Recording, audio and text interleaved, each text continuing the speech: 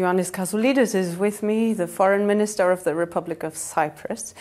Now, in this interview, I would like to start by asking you something about this place where we are, Berlin. What does it feel like for you to walk around a city, a European capital that once was divided, much like your capital, Nicosia, is, but where border installations are essentially now tourist sites and a thing of the past? Because of my age, I had the opportunity to be in Berlin when Berlin was divided and to cross over with all that procedure that was needed to go to East Berlin. Then I came to Berlin when the mirror came down. Germany was reunited and Berlin was reunited and became the free capital of a free country. Undoubtedly, as you have said, the feelings for a Cypriot are totally different, more immense than the feelings of any other European. The European was looking at a divided Europe. We were looking at a divided Europe, but at the same time at a divided country. And this, of course, brings the feelings and the determination to do what we must in order to see in Cyprus the reunification of Nicosia and the reunification of Cyprus. But it'll be 50 years next year that Cyprus is essentially divided. Now, you've just come back from a working meeting with your German counterpart, Annalena Baerbock. Did you ask her specifically whether Germany can act as a mediator to solve the problem that is known as the Cyprus problem? Yes, I have asked her, and it's up to her to evaluate. I think, in order to make things clear, Germany would like any other country with influence, to come into the efforts for the reunification of Cyprus, but they need one thing. They need to see that from both sides there is political will for this purpose. I personally believe that this political will exists. The last example of this will comes from the results of the local elections that have taken place within the Turkish Cypriot community. The forces who are in favor of the solution of the bizonal, bicommunal federation and not in favor of partition. One, elections in the most crucial municipalities like Nicosia. Another characteristic is in Famagusta, where Varosha is, where the elected mayor is has declared himself many years back against what has happened with Varosha today. So we are very much encouraged. We don't think that because of the policy of Turkey, which shows a sort of incompatible with resuming negotiations, that this will take place and that after the end of the elections, signs from the Greek Cypriot community will reach Germany in order to be involved in the efforts for the reunification. Are you talking about the elections coming up in Greece and in Turkey, all in the first half of this year? No, in Cyprus, Greece and Turkey. Cyprus, exactly less than a month now, right. The presidential elections. But how much of this harsh rhetoric that we're seeing now, the threats coming out of Turkey, for example, how much of this is just regular pre-election rhetoric, and how seriously do you still have to take those threats coming from the Turkish president? Starting from the threats of the use of violence, of the use of force, not against us directly, but against the islands of the Aegean Sea, but nonetheless threats Of course, we are very concerned, because if anything happens to the Aegean, may happen also to Cyprus.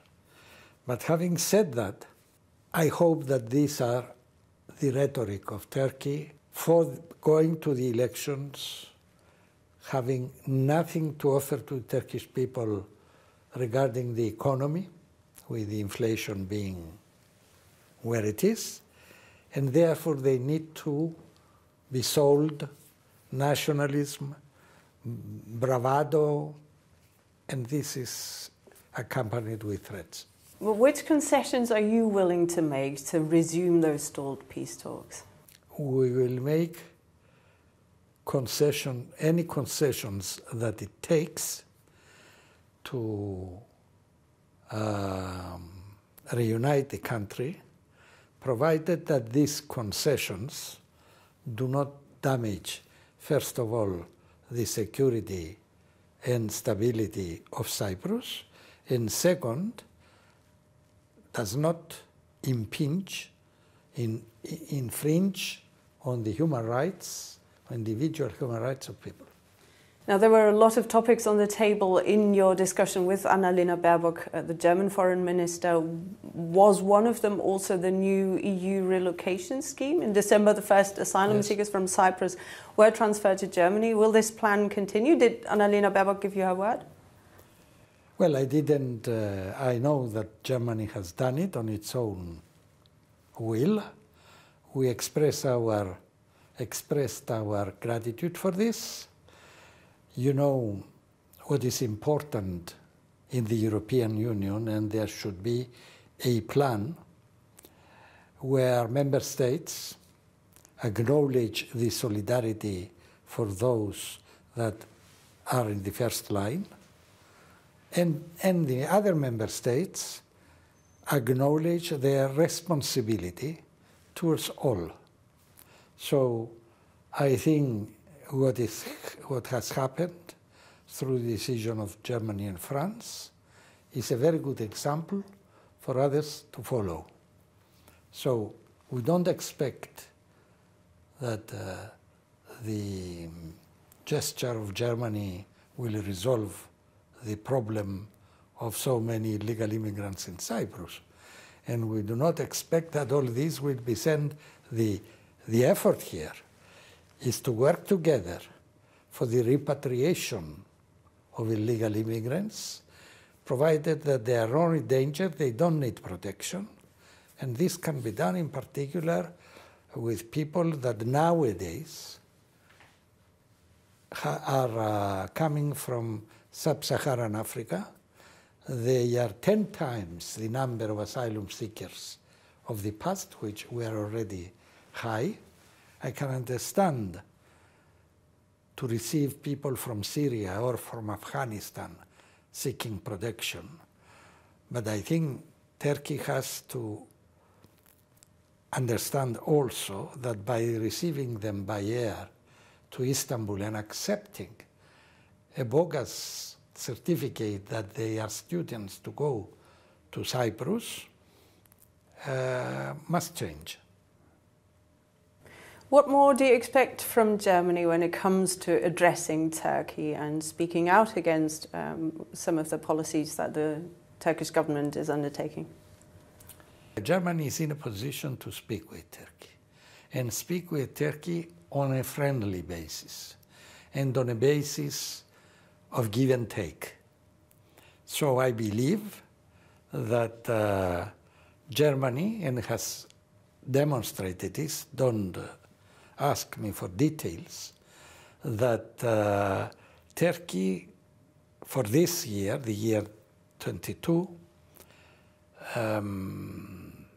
has not entered into our exclusive economic zone to apply pressure, neither have they proceeded in developments in Varosha, besides the fact that for both they declare that they will do so. And I think that this has not taken place in 1922 is partly due to Germany. 2022, yeah. Of course, you also talked about Russia's war against Ukraine and the implications on Europe. Surely. And energy is a big issue. Now, Cyprus claims that it can, in the future, in the medium-term future, play a major role because of the massive energy resources that you found around the island. Now, well, what's the time frame? They are not there? massive, let us not exaggerate. But even the ones that are now, we would take in total everything in Cyprus, we go up to 10 trillion cubic feet, which is very important, even if part of this will go to Europe. It is very important as a part of the contribution of anybody else to alleviate Europe for its present urgent needs. And Eni and Total, the two companies that made the new discoveries, are willing to be encouraged to proceed with the method of LNG, either a method on the side FSLNG or through the terminals in Egypt to send with tankers LNG to the next port where there can be a regasification, which is in Greece, and from there the way it will be decided how it will be distributed in Europe. Then we have the electricity interconnector, which was agreed, which is going to be financed by the European Union as a project of common interest, and this can also contribute in supply of energy with the... Is that the subsea cable that you're talking about? Yeah, that's right. Where you're a chairman of the project? No, I'm not. I was chairman of the strategic studies. It's a private company. I have resigned altogether. But you helped set it up? Well, I helped design the strategic objectives. I'm not No, you're not benefiting from it. I'm not saying that. No. But you helped set it up. But let me say there that this is another form of getting energy to Europe. And of course, Cyprus has something that very few have in Europe, the sun. If we now get seriously to take advantage of the solar energy, then we can also be contributors to the... It's not like this, like I see outside. Where is the sun? But in Cyprus there is sun. Yeah, we miss it, not just for energy supply, but... Let's use it for energy and never mind it. But what is the time frame still, Minister? When you talk about supplying natural gas to Europe, what time frame are we talking about? If the two companies, Eni and Total Energies, who are both two European companies, who made the last discoveries, are encouraged to put capital and do it, they will do it. But how do you encourage them? You encourage them by giving them confirmation that the buyers are there and they promise to buy what they will send. Okay. That's how a company, an energy company works. They need known customers from the beginning. Yeah, could Germany be one such customer? Does Germany need to be more explicit, do you think? Definitely Germany can be a customer, but along the road there are others, and perhaps, they can agree as to how the distribution is going to be. If you get so-and-so from Azerbaijan, you don't need the ones from Cyprus or the Eastern Mediterranean. The other country will get the quantity sent by Cyprus and the Eastern Mediterranean and so forth. I am not going to regulate this. We will need a European regulator. Now, another aspect, of course, when you talk about Russia's war against Ukraine is the close relationship that your country had with Russia. I said had with Russia over decades, and you received a lot of criticism at the time. There were things like the Golden Visa program, offshore companies. Yeah. Now, you said in the press conference with Annalena Baerbock that Cyprus is willing and open to sharing information on people that exploit Cyprus, that use Cyprus to circumvent sanctions. As we are doing with the United States, as we are doing with the UK. But how big is your regret that Cyprus is one of those countries where that is happening, where people are circumventing sanctions? I doubt if there are any people circumvent the sanctions. Let them come to Cyprus. Let them tell us who is this person, 1 person, 2 person. Let us discuss with them, and we are available for them to have a permanent kind of surveillance. We are an open book, as I have said. Listen, Cyprus, after the war in Ukraine began, and the fact that the most important issue, the territorial integrity, the sovereignty, and the non-violability of borders has been so violently violated, it brings us memories of what has happened to us during the Turkish invasion and occupation of 1/3 of our country. So we were obliged to go through our own Zeitenwende. Our foreign policy has changed dramatically because of this event. We know where we are standing. We know that everybody acknowledges that we are a credible and faithful ally to the members of the European Union and the other allies of the European Union.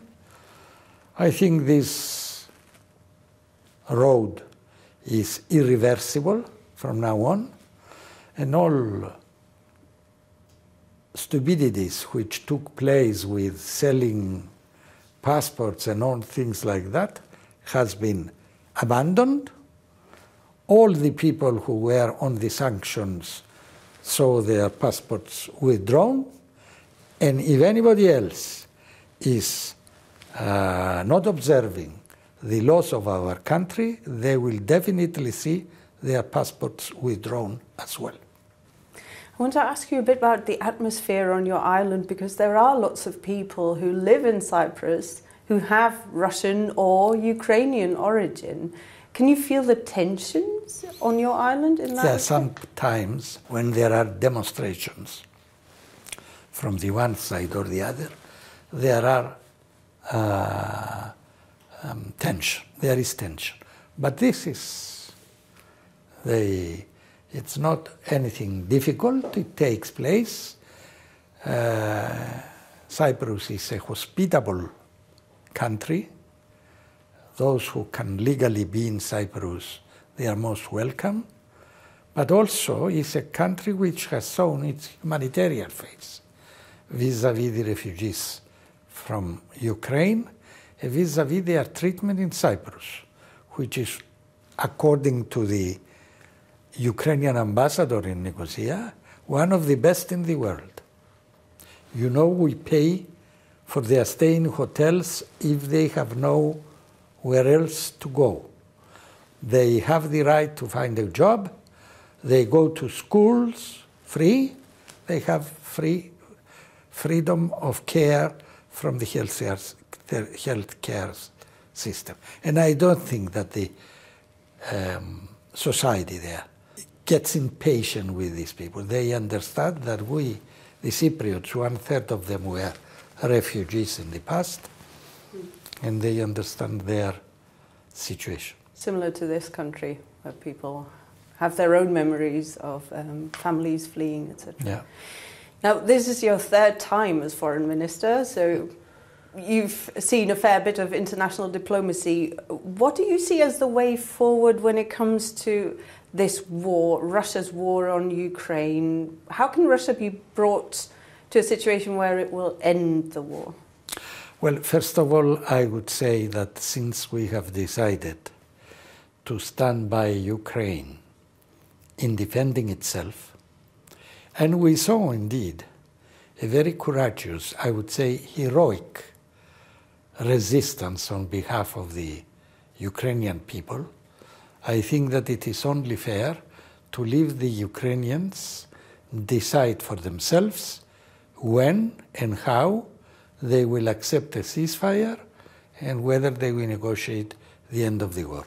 I find it legitimate that they are asking that all Russian troops should withdraw from occupied Ukrainian territories during the present war or before, like in Crimea. Otherwise, the only thing now, our responsibility now, is to allow them to decide for themselves, not to be pressurized whether they should stop or not stop a war. But that means that the EU will have to continue to supply Ukraine with aid. That's it, unavoidably. Foreign Minister, thank you very much. Thank you.